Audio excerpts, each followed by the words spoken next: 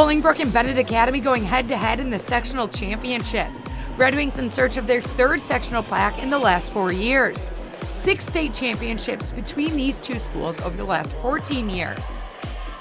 Opening minutes, Ashley Berry tracks down a rebound and Kendall Holmes takes advantage of the open look from 3, 5-0 Benet. Next time down the floor, Brooke Schramek with an open look from up top. Sophomore Morgan Damos with the rebound and putback to extend the BA lead.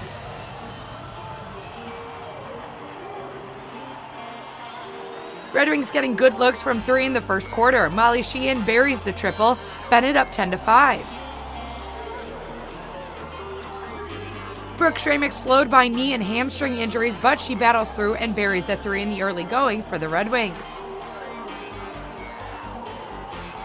Bolingbrook with a nice pick and roll as Danielle Middleton finds Deanna Richardson for the layup. Raiders down 13-12. Near the end of the first quarter, Kendall Holmes splashes home a 3 from the corner. Her second of the quarter puts BA up 16-12. Final seconds of the first, Molly Sheehan drives and kicks to Kendall Moriarty, who hits the 3 to put Benet up 7.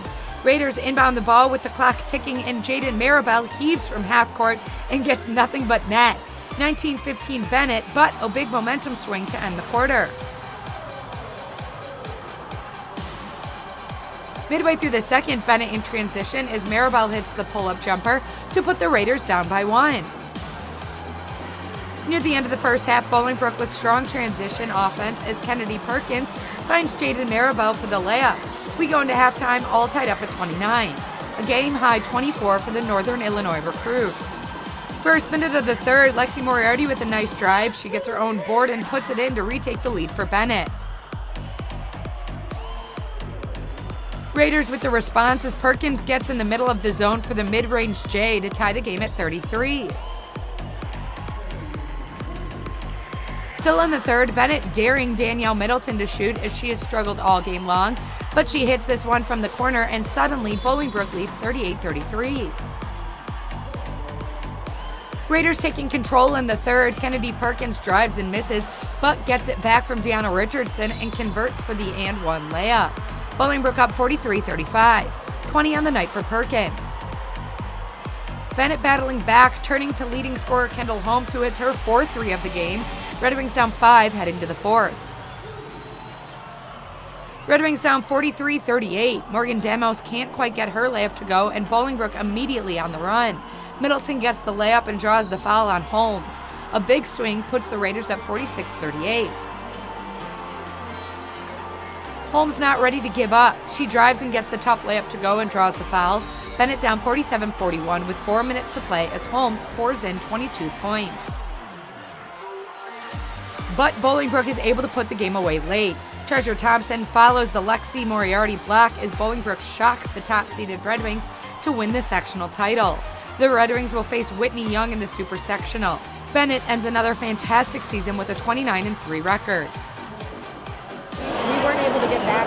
That's something that we should have done a better job of, is getting back in transition because they absolutely killed us in that. And I mean, they're very athletic, very, very quick, very fast, just a good team all around, and we weren't able to do well tonight. Like I told the girl, all the pressure was on them today. Yeah. They was coming in as an #1 team in the state.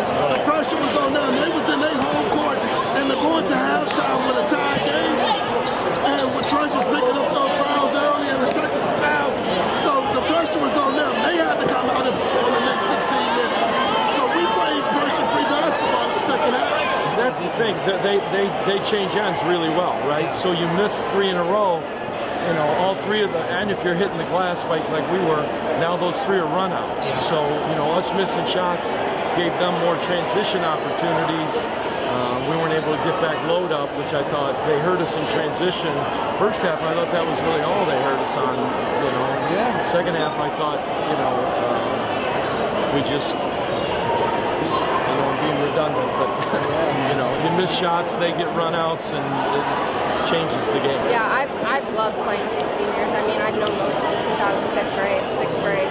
So it kind of hurts to, like, end my season and not get a win at the end of it, but I mean, I love these girls till the day I die, and I mean, if they ever need anything, they can reach out to me. I can do the same for them. I know that they'll always always be there for each other, and I couldn't ask any more of them. They gave it their all throughout the entire season and tonight. Losing tonight does not detract from an absolutely amazing season. And it wasn't just the results, but the way the girls went about it. I'm incredibly proud of this group. They're, you know, to win 29 against the schedule we played was an amazing feat. To lose one game tonight to a good team who just played better than us tonight. And I give them credit for that. They played better than us tonight. But, you know, that doesn't detract from what this group did, and I'm very pleased, very proud of them. And you know, I know this really stings. I know they're going to be very dejected for a couple days. I told them, go ahead and feel it. You know, be sad, be disappointed, be angry, whatever. But in a day or two, I want you to step back and recognize what you were able to accomplish this year. And really, for some of them, over the last 4 years. You look at these seniors in the 4-year run they've had. I mean, you couldn't ask for more.